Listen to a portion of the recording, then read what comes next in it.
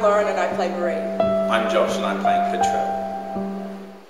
When we first meet Marie, she is preparing her room for the graduation party as she's about to become a fully fledged doctor. Petrell is a struggling writer. He is restless, sensitive and completely idealistic. I think what drew Marie to medicine is her caring nature and her maternal instincts. She's a very ambitious young woman and I don't think she would have settled for the female norm in 1920s Vienna. I find it interesting that Petrell is so unsentimental and disregarding of his relationship with Marie.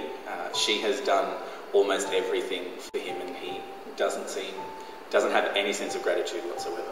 I think Marie and Petrell are a ticking time bomb waiting to explode. What I find interesting about Marie is the tumultuous journey that she undertakes and how her relationships can change so dramatically with each character within the set of the play.